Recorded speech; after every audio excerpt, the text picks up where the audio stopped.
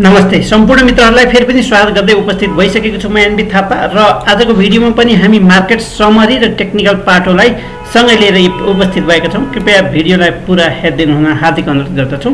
सबैभन्दा पहिला मार्केट समरीबाट सुरु गर्न चाहन्छु। बजारको आजको अवस्था यदि हेर्नुहुन्छ भने बजार 3 अंकले घटेको छ, 3.42 अंकले बजार घटेको छ। 1847.81 बिन्दुमा पुगेर बजार रोकिएको हो। 1 अर्ब 19 करोडको कारोबार रकम हामी देख्न सक्छौं। 122 वटा कम्पनीले कमाएका छन् भने 109 वटा कम्पनीले गुमाएका छन्। 8 वटा कम्पनी अनचेन्ज देख्न सक्नुहुन्छ। बजार खुलेसँगसँगै केही तल गएको थियो, त्यसपछि बजार माथि पनि पुग्यो र लगभग 1.5 पछाडिको मार्केट हेर्नुहुन्छ भने त्यसपछि थोरै डाउन हुन थाल्यो र 3 अंकले बजार घटेर बन्द भएको छ।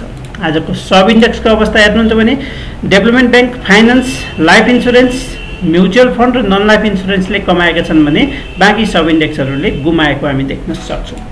यो मार्केट समरी हो। मार्केट समरी पछि हामी टेक्निकल पाटोतर्फ लाग्छौं। त्योभन्दा पहिला यदि तपाईले मेरो युट्युब भिडियोलाई रेगुलर हेर्दिनु गर्नुभएको छ भने कृपया सब्स्क्राइब पनि गरेर सहयोग गरिदिनु हुन विनम्र अनुरोध गर्दछु। शेयर बजार जोखिमको क्षेत्र हो। यहाँ गरेको लगानी डुब्न सक्ने सम्भावना पनि हुन्छ। त्यसैले लगानी गर्नु पूर्व आफूले पनि अध्ययन र अनुसन्धान गरेर मात्रै लगानी गर्नुहोस्।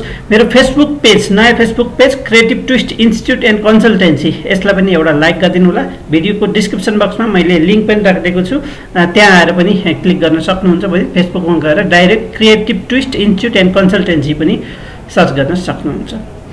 अब सुरु गरौँ टेक्निकल पार्टमा। हामीले हेरेको बजारलाई यदि हेर्नुहुन्छ भने बजार लोअर लेभलमा गइरहेको छ। 1800 को लेभलमा, 1850 को लेभलमा लामो समय बसिरहेको बजारमा त्यो लेभलबाट थोरै तल आएको हामी देख्न सक्छौं।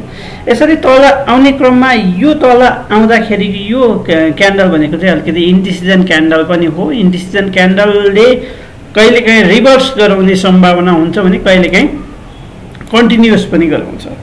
रिभर्स र कन्टिन्युअसको यो फेजलाई लो र हाईले बाँध्ने गर्छ। यदि 1843 को लेभल भन्दा तल क्लोजिङ दिन्छ भने त्यो लो बन्ने सम्भावना हुन्छ भने 1859 भन्दा माथिको क्लोजिङलाई हाई बन्ने सम्भावना हुन्छ, जसलाई निर्धारण गर्न भोलिको मार्केटले महत्त्वपूर्ण भूमिका खेल्न सक्छ।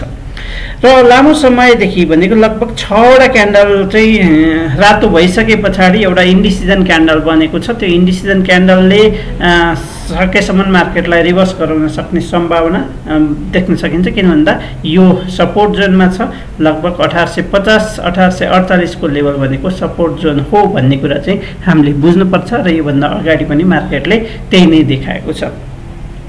अब इन्डिकेटरहरूले के देखाएको छन् त्यो बारेमा पनि केही चर्चा गरिहालौँ हामी। इन्डिकेटरमा यदि हेर्नुहुन्छ भने सबैभन्दा पहिला हामी हेर्छौँ बोलिङ्गर ब्यान्ड। बोलिङ्गर ब्यान्डको अवस्था यदि हेर्नुहुन्छ भने के देख्न सकिन्छ। बोलिङ्गर ब्यान्डमा लोअर ब्यान्डबाट मास्तिर छ, तथापि मिडल ब्यान्डलाई 3 दिन भयो मिडल ब्यान्ड भन्दा तल क्लोजिङ दिएको।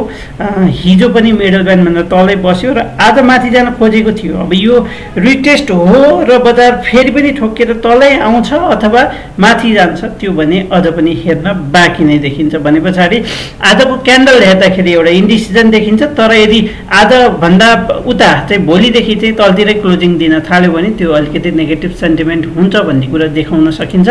र यसमा आवरली टाइम फ्रेमलाई यदि हेर्नुहुन्छ भने लोअर ब्यान्डमा सपोर्ट लिएर केही माथि जान खोजेको र मिडल ब्यान्ड तर्फ लागेको छ। मिडल ब्यान्डलाई ब्रेक गर्न सक्छ कि सक्दैन, जुन 1866 आसपास छ भनेर हेर्न पनि सकिन्छ। त्यसै अनुसारमा थप स्ट्राटेजी पनि बनाउन सकिन्छ भन्ने कुरा देखिन्छ।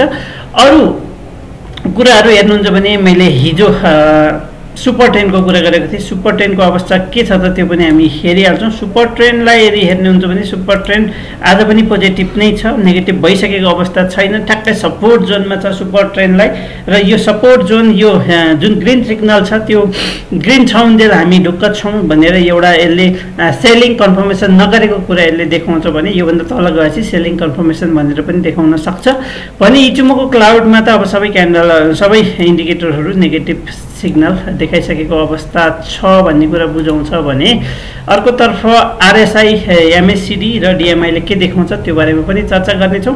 त्योभन्दा पहिला यदि तपाईँले सस्तो र भरपर्दो हवाई टिकट खोज्दै हुनुहुन्छ भने कृपया अप्सरासहरू travel and tour private लिमिटेडलाई contact गर्न सक्नुहुन्छ। यहाँ 2वटा नम्बर छ, त्यसमा वाट्सएप भाइबरमा गर्न सक्नुहुन्छ, अनलाइन रूपमा टिकट बुक गर्न सक्नुहुन्छ।